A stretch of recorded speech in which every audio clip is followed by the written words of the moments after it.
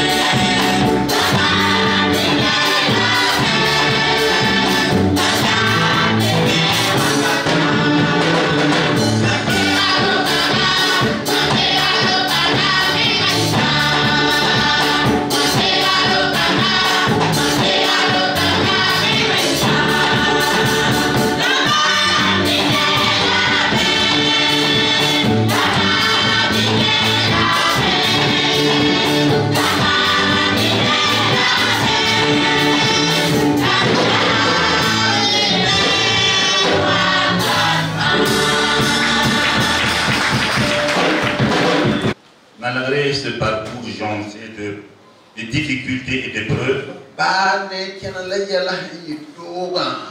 depuis Sion jusqu'ici, Dieu a été avec eux. Et je parle en connaissance de cause. Que Dieu vous bénisse. Je profite ici de dire à tous les jeunes pasteurs qu'il y a des bons exemples à suivre. Si vous êtes appelés, vous allez certainement rencontrer des difficultés. Mais si vous restez ferme, c'est sûr et certain que vous aurez toujours la victoire. Et Dieu bénisse son serviteur. Alors, je voudrais, ici au nom de tous les membres du bureau régional,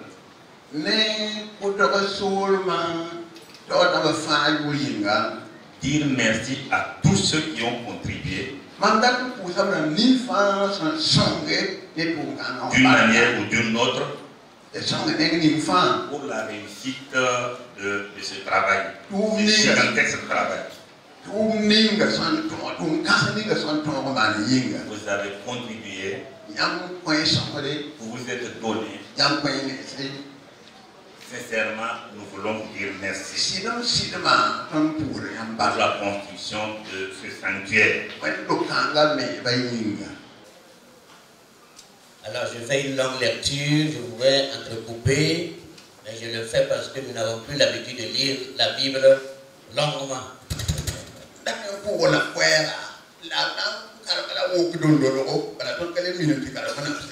prend un seul verset et puis on commente.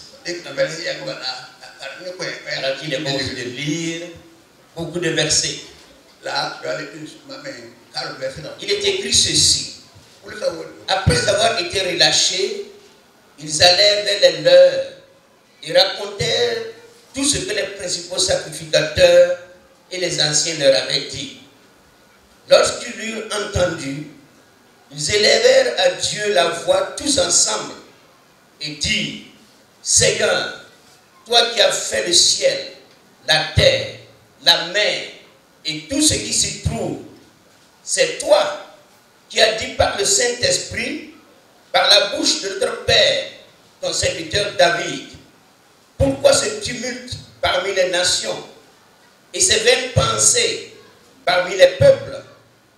Les rois de la terre se sont soulevés et les princes se sont ligués contre le Seigneur et contre son oint. En effet, contre ton saint serviteur, Jésus, que tu as oint, Hérode et Ponce Pilate se sont liés dans cette ville avec les nations et avec le peuple d'Israël pour faire tout ce que ta main et ton conseil avaient arrêté d'avance. Et maintenant, Seigneur, vois leurs menaces et donne à tes serviteurs d'annoncer ta parole avec une pleine assurance en étendant ta main pour qu'il se fasse des guérisons, des miracles et des prodiges par le nom de ton saint serviteur Jésus. Quand ils eurent prié, le lieu où ils étaient assemblés trembla. Ils furent tous remplis du Saint-Esprit et ils annonçaient la parole de Dieu avec assurance. La multitude de ceux qui avaient cru n'était qu'un cœur et qu'une âme. Nul ne disait que ses biens lui appartenaient en propre, mais tout était commun entre eux. Les apôtres rendaient avec beaucoup de force témoignant de la résurrection du Seigneur Jésus, et une grande grâce reposait sur eux tous. Car il n'y avait aucun indigent parmi eux. Tous ceux qui possédaient des champs et des maisons les vendaient, apportaient le prix de ce qu'ils avaient vendu et les déposaient aux pieds des apôtres. Et l'on faisait des distributions à chacun selon qu'il en avait besoin. Amen. On va se limiter au français pour gagner du temps. Alors, cet événement semble ne pas être un message d'inauguration d'une église, mais ça l'est.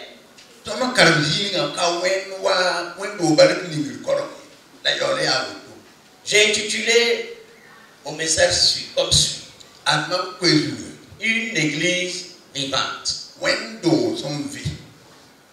Une église vivante.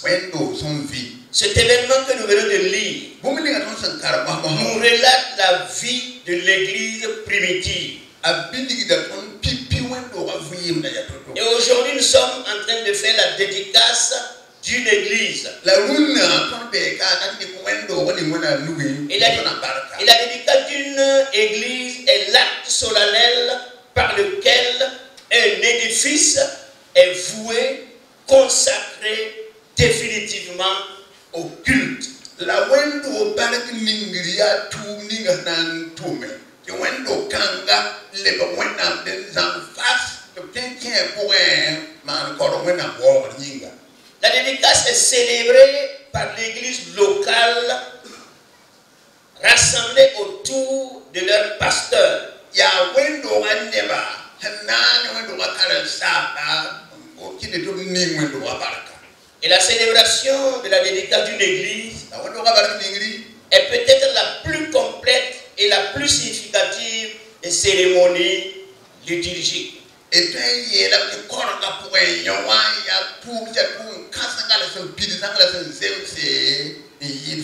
est l'occasion pour les chrétiens d'exprimer enfin le bonheur d'être dans un nouveau local pour adorer Dieu, pour adorer leur sauveur Jésus-Christ.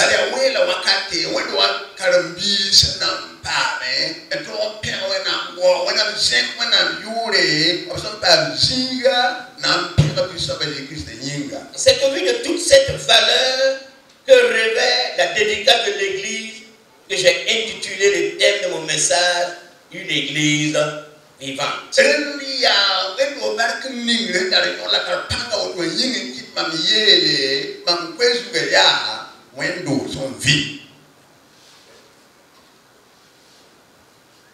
Plusieurs personnes de nos temps actuels cherchent à avoir des églises vivantes. Personne ne veut avoir une église morte. Plusieurs croient aussi. Plusieurs croient qu'une église vivante est dans laquelle où l'on tape les mains. Alléluia. On tape les mains.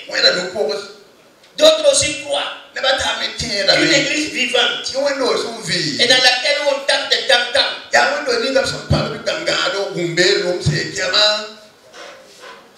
Pourquoi j'ai dit que je peux toucher la sensibilité de certaines personnes? D'autres croient dans nos temps actuels qu'une église vivante, c'est là où on danse.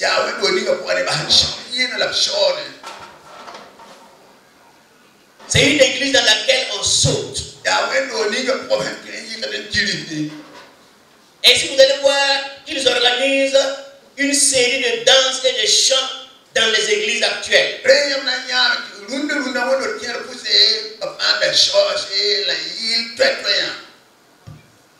Et d'autres croient qu'une église vivante, c'est dans laquelle on entend à tout bout de champ les Alléluia, les Barboina.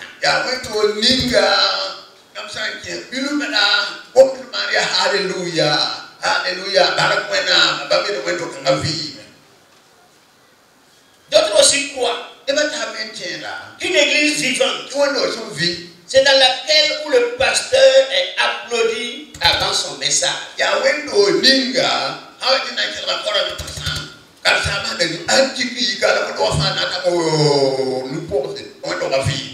Et c'est ça qu'on considère comme une église vivante. Mais je puis vous dire, mes chers frères et sœurs, que ce ne sont pas là les caractéristiques d'une église vivante. Jésus-Christ lui-même a dit, je cite, moi je te dis que tu es pierre,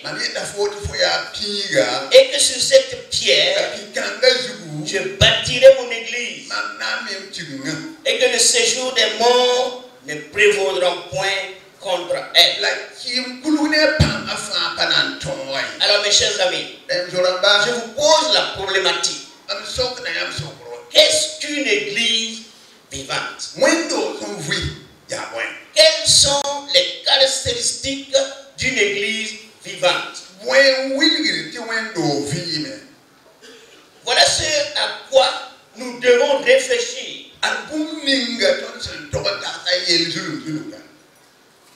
Si nous examinons la parole de Dieu que nous venons de lire, elle nous montre les caractéristiques d'une église vivante. Et dans ce texte-là, j'ai noté 7 signes qui nous montrent ce qu'est une église vivante. Premièrement, une église vivante, c'est une église qui prie. Deuxième chose, une église vivante est une église unie. Troisième chose, une église vivante, c'est une église où les membres sont remplis du Saint-Esprit. Quatrième point, une église vivante, c'est une église dans laquelle les membres partagent la communion fraternelle.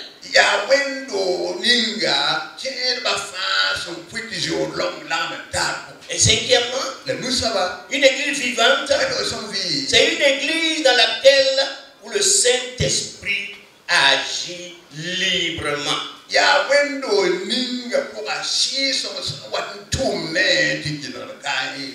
Sixième point, c'est une église où la parole de Dieu est annoncée avec assurance. Et enfin, septième point, c'est une église où les miracles se manifestent. Alléluia. Amen. Est-ce que nous avons de telles églises dans nos contrées? Je le prends succinctement seulement. Premier point. Une église vivante est une église qui prie. Si vous voulez savoir qu'une église est vivante, il faut l'observer dans sa vie de prière. Quelle que soit la taille de l'église,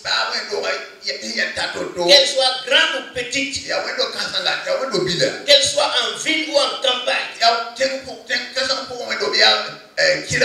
c'est sa vie de prière qui montre qu'elle est vivante. Mais j'ai dit non ici qu'il faut une prière faite de la bonne manière. Une prière qui est basée sur la parole de Dieu. Ainsi, mes frères et sœurs, et à mon pasteur qui est là, nous voulons que cette église soit une église de prière. Qu'après l'inauguration, que des voix s'élèvent dans cette église pour adresser à Dieu la prière fervente. Et c'est ça qui prouve que votre église est vivante. C'est par la prière que nous communiquons avec Dieu. C'est par la prière que nous recherchons la face de Dieu. C'est par la prière que nous découvrons la volonté de Dieu. Donc chaque chrétien et chaque église doit être un homme de prière, une église de prière. pousse rawa window fa do pousse window. Face à un monde hostile. Hostile à notre foi. C'est ce que les apôtres ont rencontré. Notre seule arme est la prière. Jésus disait à ses disciples, priez afin de ne pas tomber dans la tentation. Il leur disait encore, veillez et priez, car votre ennemi rôde comme un lion, cherchant qui dévorer. Et l'apôtre Paul dira, priez sans cesse. Mes frères, le texte que nous avons lu, il dit que Pierre et Jean, après avoir été relâchés, retournèrent vers les siens et racontèrent tout ce qui se passe et aussi les menaces du Sanhédrin.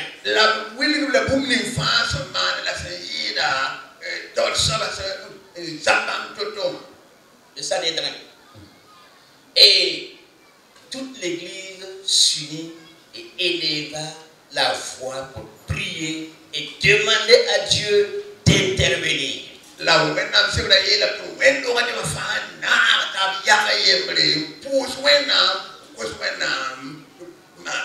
Donc si nous voulons être bibliques, nous devons conduire nos églises à être des églises qui prient. Et je le souhaite pour cette église. Et que Dieu vous bénisse. Deuxième point. Une église vivante est une église unie. Dans le texte, il est dit, le verset 24, tous ensemble, ils élevèrent la voix.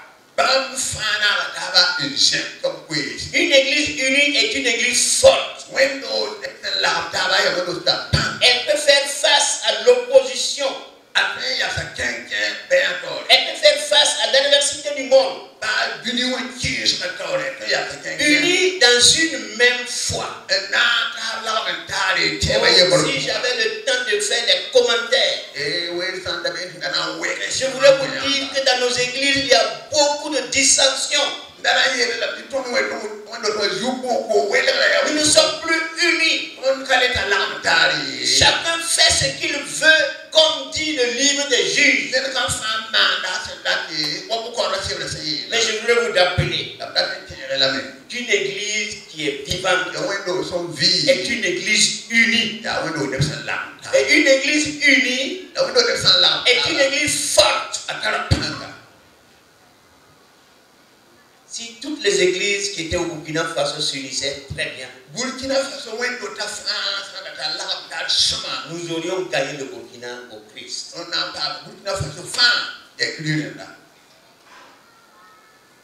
Une église vivante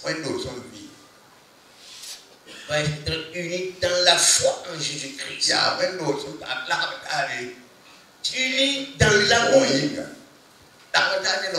Unis dans la bienfaisance, unis contre toute forme de violence, unis contre toute force de corruption. Toutes les malversations devraient disparaître. Si l'église est unie. Et je prie qu'après cette inauguration, cette église reste unie. Que les membres restent unis autour de leur pasteur. Que le pasteur reste uni à ses membres. Pour qu'ils puissent proclamer l'évangile de Jésus-Christ. C'est là notre responsabilité.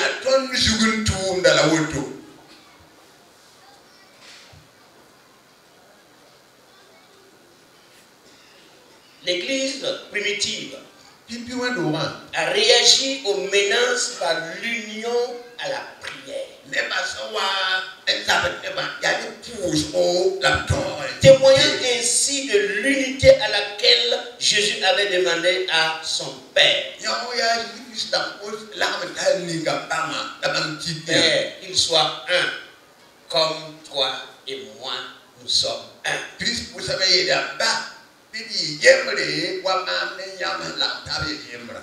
Église de Jésus-Christ, restons unis. C'est là qui nous donnera la victoire. Amen. Troisième point. Une église vivante est une église dont les membres sont remplis du Saint-Esprit. Amen. Nos gens maintenant là, ils n'aiment plus qu'on parle du baptême du Saint-Esprit. Mais une église forte, une église vivante, c'est une église d'où les membres sont remplis du Saint-Esprit. Dans le texte que nous avons lu, il dit que quand ils eurent prié, le lieu où ils étaient trembla. La puissance de Dieu est venue. Et ça a fait trembler même le lieu. Et la Bible ajoute, ils furent tous remplis du Saint-Esprit. Mes amis, la norme dans l'église, c'est que chacun soit rempli du Saint-Esprit. C'est la norme biblique. Il ne doit pas y avoir des gens dans l'église qui ne sont pas baptisés. Tous devaient être remplis du Saint-Esprit. Et il dit ici, ils furent tous remplis du Saint-Esprit. Et ils annonçaient la parole de Dieu avec assurance. Les chrétiens ce jour-là, ainsi que tous les apôtres également, qui avaient été remplis le jour de la Pentecôte, sont à nouveau remplis du Saint-Esprit. Et ce renouvellement dans le Saint-Esprit, c'est pour faire face à l'opposition des Juifs, à l'opposition du monde. Et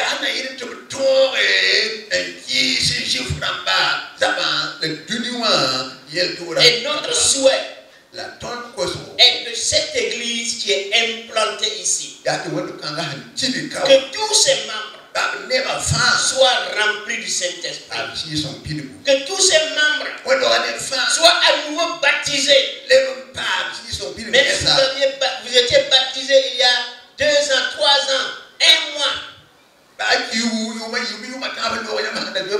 que vous soyez encore baptisés dans le Saint-Esprit. C'est ça qui montre qu'une église est vivante. Quatrième chose. Une église vivante, c'est une église qui annonce la bonne nouvelle.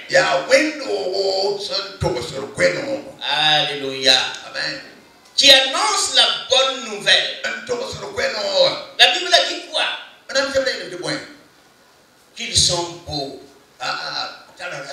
Les pieds de ceux qui annoncent l'évangile.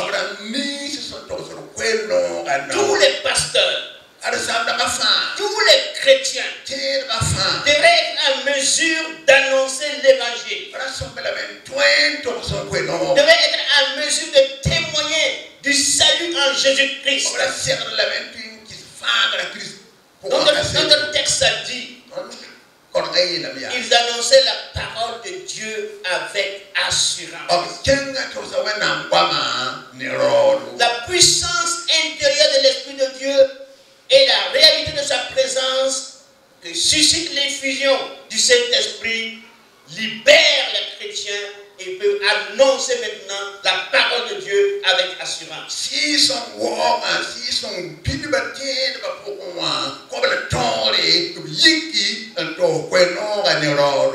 Tout chrétien doit avoir ce courage. C'est après le baptême dans le Saint-Esprit. Donc un chrétien, une église doit être capable d'annoncer la parole de Dieu avec assurance.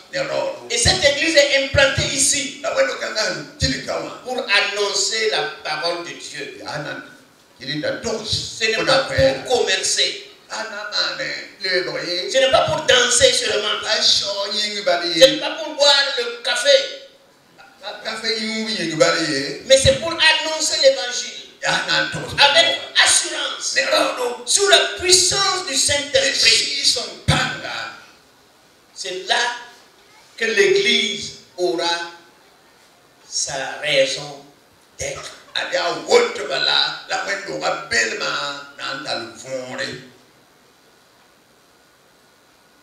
Que Dieu vous bénisse.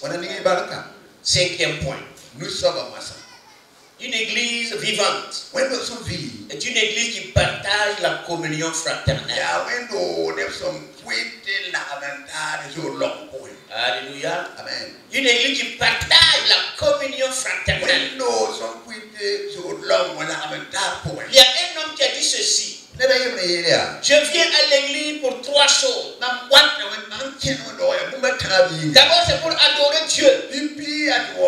Deuxièmement, c'est pour partager la communion fraternelle avec mes frères et mes sœurs. Et troisièmement, c'est pour sortir et témoigner du salut de Jésus-Christ. Notre église doit partager la communion fraternelle. Elles doivent s'aimer, doivent s'entraider. C'est là qu'une église montre qu'elle vit. Il a dit que la multitude qui avait cru n'était qu'un seul cœur et une seule âme. Il ne disait pas que leur bien les appartenait. Il les amenait au pied des apôtres. Et les apôtres distribuaient à chacun selon son besoin. Peut-être que le pasteur Maurice aura besoin d'un nouveau costume.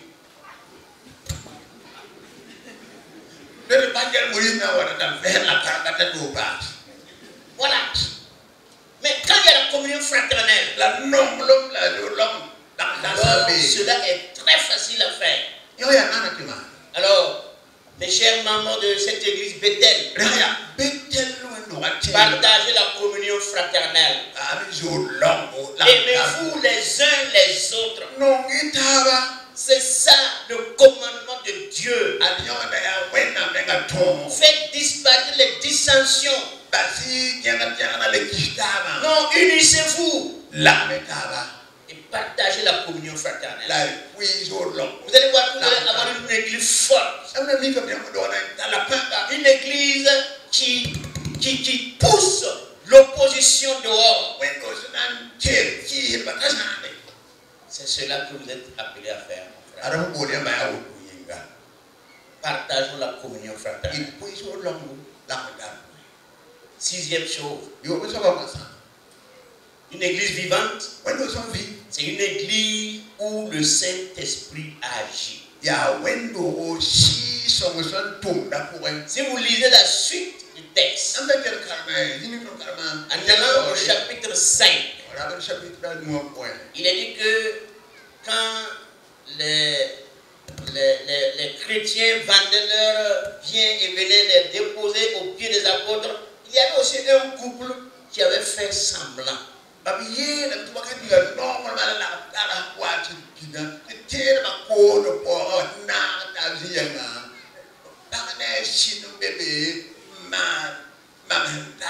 Ils n'ont pas été fidèles.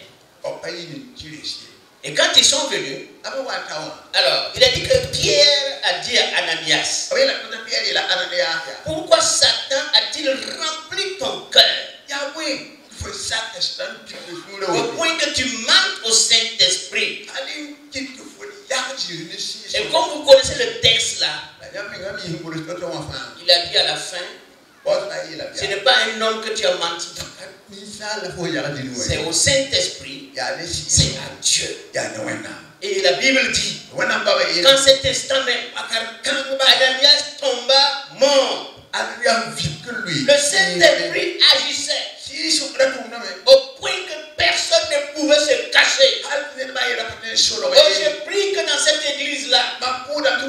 qui est dédicacé aujourd'hui. D'après cette dédicace, qu'aucune personne ne puisse se cacher ici sans que le Saint-Esprit ne révèle ce qu'il est et ce qu'il fait.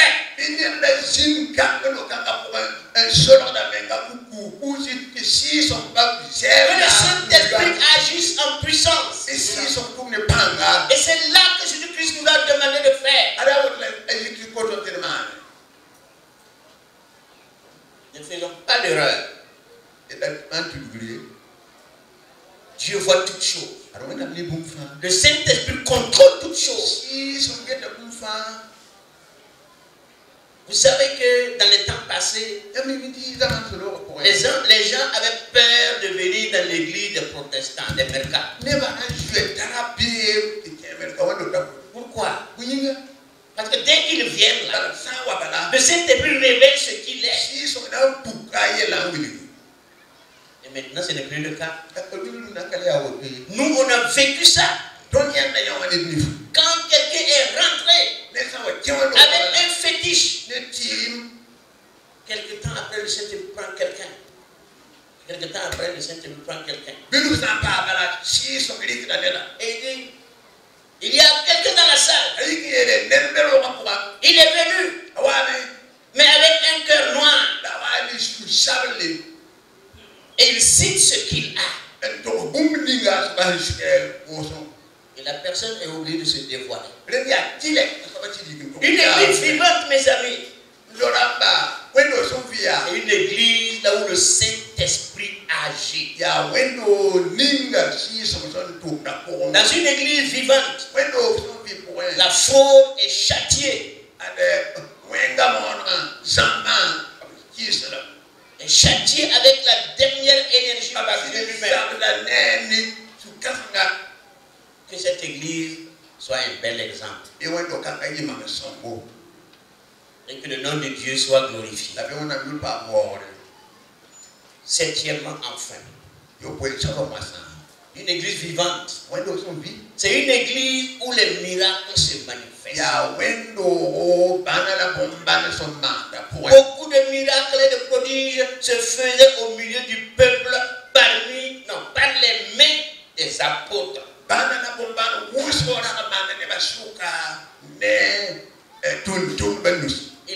La Bible a dit ceci. Ils se tenaient tous ensemble au portique de Salomon.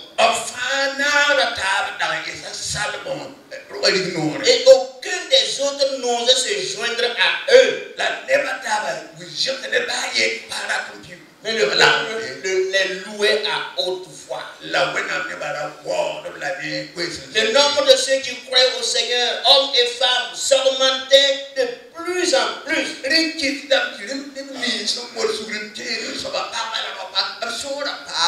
En sorte qu'on apportait les malades dans les rues et qu'on les plaçait sur des lits et des couchettes.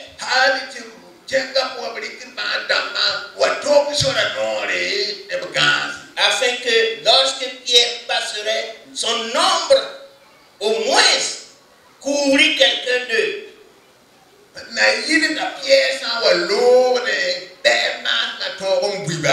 La multitude accourait aussi des villes voisines à Jérusalem, amenant des malades et des gens tourmentés par les esprits impurs. Et tous étaient guéris. Alléluia. Une église vivante, c'est une église là où les miracles se manifestent. J'ai vu des gens effectivement qui ont apporté leurs malades dans des églises. Et on a prié pour eux. Et ils ont été délivrés. Ils ont été guéris. Qu'après cette inauguration, qu'il y ait des miracles dans cette église. Qu'il y ait des guérisons dans cette église. Nous implorons la grâce de Dieu pour qu'il puisse se manifester puissamment. Pour que les gens qui sont autour sachent que Dieu est dans son église.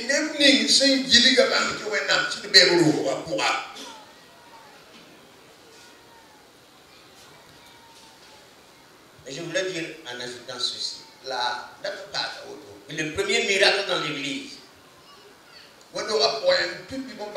ce ne sont pas quand les boiteux marchent,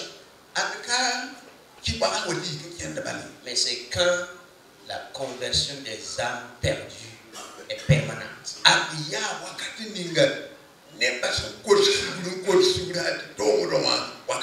Faisons attention.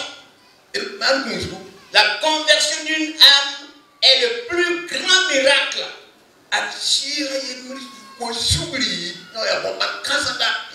Alors permettez que des âmes soient sauvées ici.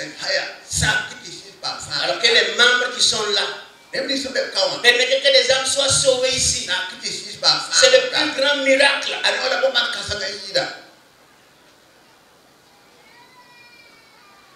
Il est dit dans la parole que nous avons lu, la personne n'osait se joindre à eux. Ceux qui n'étaient pas croyants n'osaient pas se joindre aux croyants.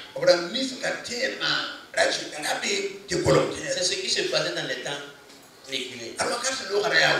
Les mercats étaient à part. Et les autres étaient à part. Mais maintenant là, qu'est-ce que je vais dire? Je n'ai rien dit. Aujourd'hui, c'est difficile de faire souvent la différence. Mais un chrétien là doit être différent des autres. Et je prie que dans cette église, il y ait la différence. Et que Dieu soit loué. En conclusion, je dirais, soyez une église vivante. Et Dieu vous bénira. Amen. Amen. Le bénisse en retour. Maintenant, nous allons prier pour cette église. Et si nous voulons que l'église, cette église soit vivante, nous devons la confier à son fondateur. En le confiant à son fondateur, en confiant cette église à son fondateur, nous sommes sûrs et certains qu'elle sera vivante. Et le nom du Seigneur sera béni. C'est pourquoi je voudrais vous demander de vous tenir debout.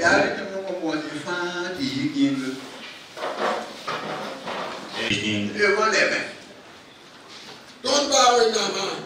Alléluia. Yami Uraya Songo. Yami Uraya Songo. Yami Uraya Songo. Yami Uraya Songo. Yami Uraya Songo. Roganga Memesa. Rika Nane Tiara Wena Nuai. Biami Urpa Wore. Biami Urpa Sekre. Jadi ini nanjaroa, suluh ini nanjah, biang ini sindasu, biang dalam sindasu, yang diurawar ini. Orang bumba, ayah pun total bunda dia, wenam, bibumba ayah pun fa, Haleluya, karamaya salam, masih darah, hey, gano, ringan.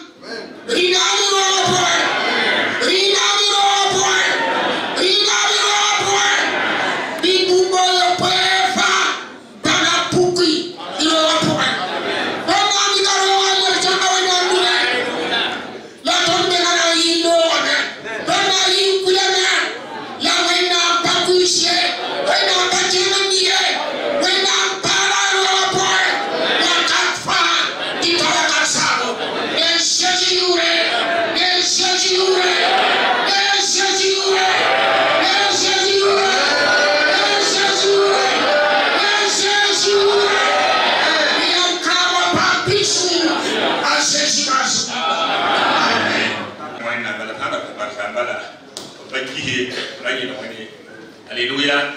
Les militaires n'ont pas d'auto. Pas comme les gars, clé là-bas.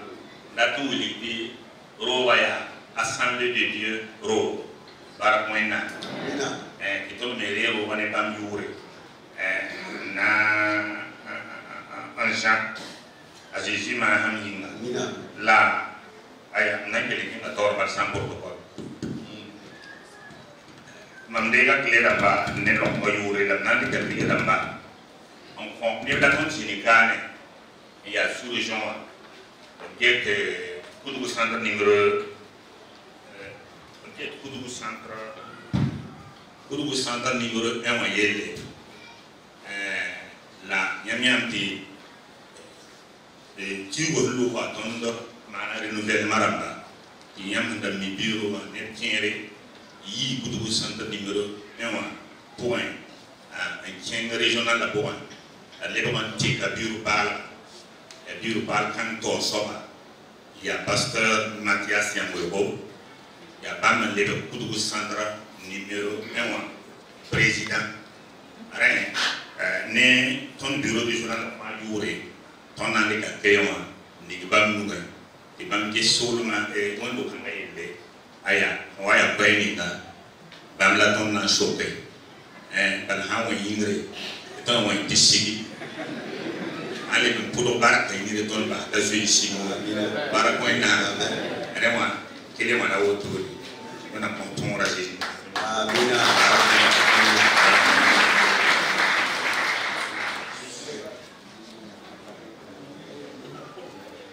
On a quand même Koudougou centre numéro 1 sous les gens Youré pour jouer dans la pause.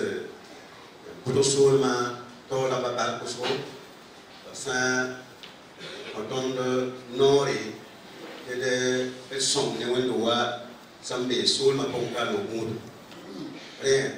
Après les sous les gens bureau, on y a nous, Pasteur Mathias, Pasteur Vincent Ouedo, Pasteur Jean-Christophe, Pasteur Jean-Baptiste. Là,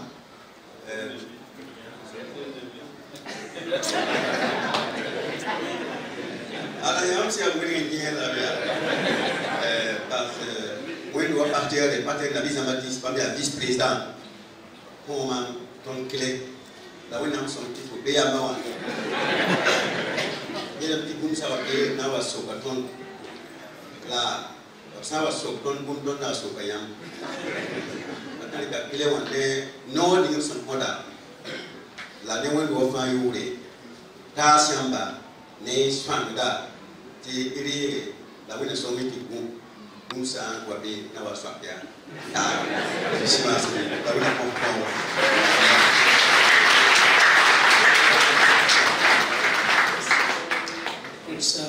When I'm back to school, was a Colorado Damba, Saint.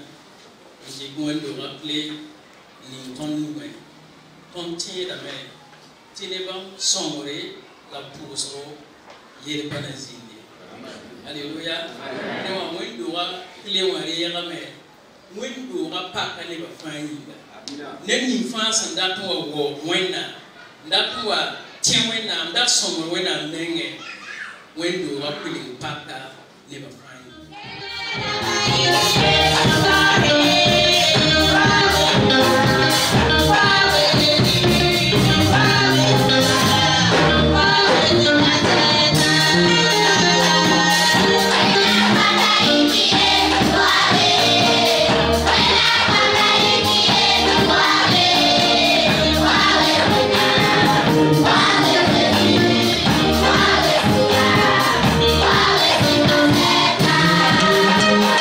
Bye.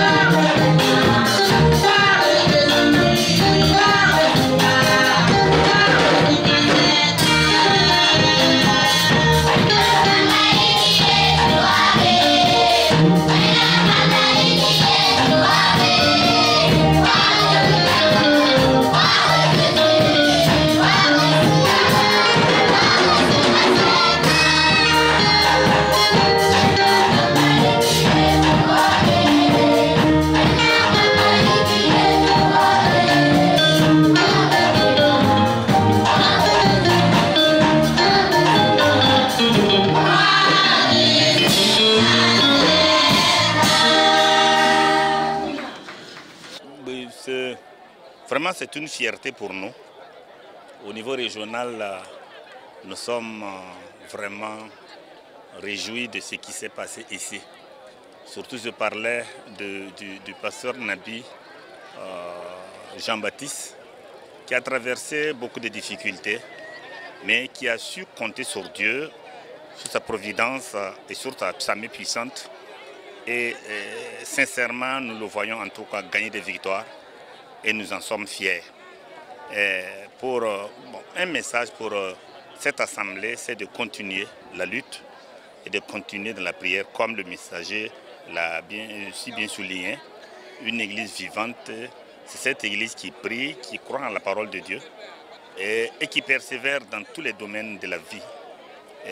C'est tout ce que je peux dire. Et je pense que le messager a tout dit. Et ça a vraiment été un message très poignant.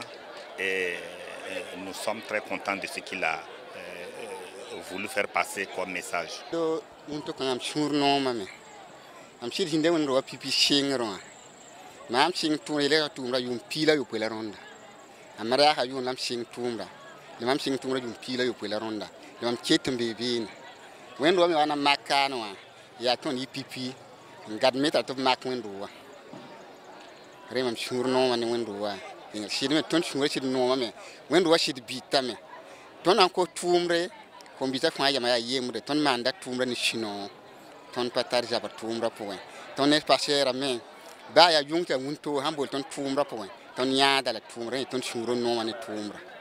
sommes animés d'une grande joie, très grande joie, je vais dire, en tant qu'enfants du quartier. Nous sommes nés, grandis dans ce quartier et c'est une grande, immense joie de voir que Dieu nous a permis d'avoir un temple, une église aussi belle pour nos mamans, nos frères et beaucoup qui se sont déménagés dans ce quartier pourront bénéficier de la grâce de Dieu. Aujourd'hui, une journée spéciale pour la dédicace de notre église Bethel, Koudougou.